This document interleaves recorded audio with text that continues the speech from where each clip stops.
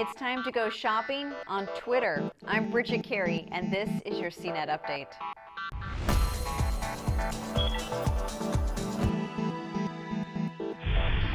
The future of online shopping could be in social media. Amazon has partnered with Twitter to create a special hashtag that lets you put items in your shopping cart simply by sending a tweet. Here's how it works. First, you have to link up your Twitter account to your Amazon account, and once Amazon knows your Twitter account, anytime someone tweets out a link to an Amazon product, you can reply with the hashtag AmazonCart to put it in your shopping cart. You'll then get a reply tweet from Amazon confirming that it worked. It doesn't mean you bought the item, it just means that it's waiting for you in your shopping cart so you can make the final purchase later. It's so easy for anyone to do this, and it could potentially be a new way for Twitter to make money.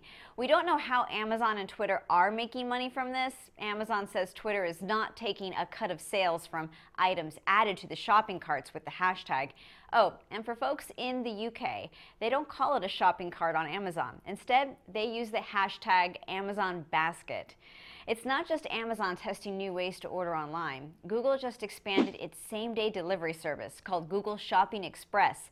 The program first launched in the San Francisco Bay Area last year, and now it expanded to Manhattan and West Los Angeles.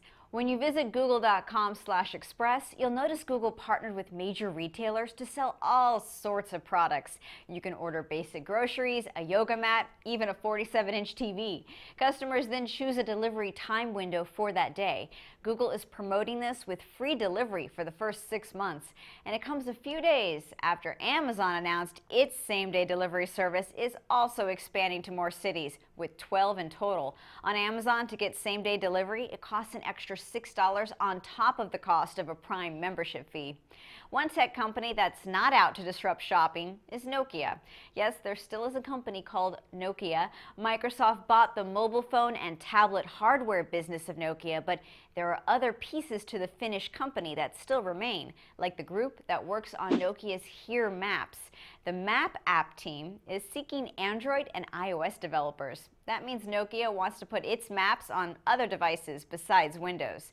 And Nokia's venture capital group announced it plans to invest $100 million into communication technology for cars. It looks like Nokia is rerouting its brand in a new type of mobile direction. That's your tech news update. You can head to CNET.com for more details and follow along on Twitter. From our studios in New York, I'm Bridget Carey.